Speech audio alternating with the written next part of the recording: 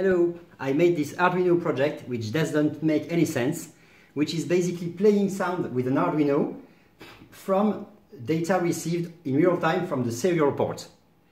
So basically, the idea of this setup is first to send the data from a very simple C program written on my computer. So basically, I read a file which I send byte per byte on the serial port. So as you can see, this is actually a wave file. It's encoded in 8-bit, and actually wave files are just bytes after bytes which encode the values of the sound wave with some metadata at the beginning, but I don't care, there'll just be some strange noise at the beginning of the file when the metadata is sent, but it doesn't matter. Then this program sends to the serial port, which is actually an emulated serial port, through the USB cable right to the Arduino. So the Arduino receives it, and then here is the program that's running on the Arduino. It's very, very simple. As you can see, it just basically reads the serial port, and then it writes the output. It reads a byte, and it writes the output on 8 different digital outs, which are the 8 bits of this byte.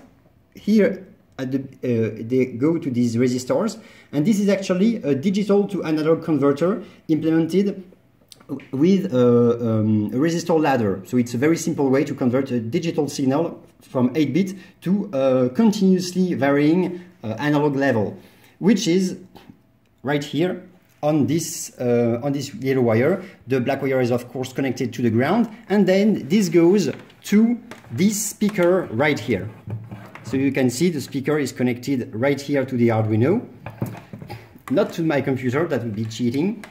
So let's now test the program. So I'm going to run the program that sends the data to the serial port from the computer, and the Arduino is going to decode this data and encode it in an analog signal to the speaker.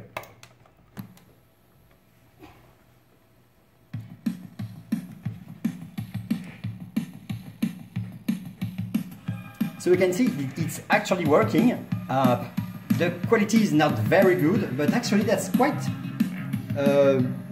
surprising, because that's not so bad considering how amateurish this is, especially since the data is received in real time without any buffering at all, right from the serial port.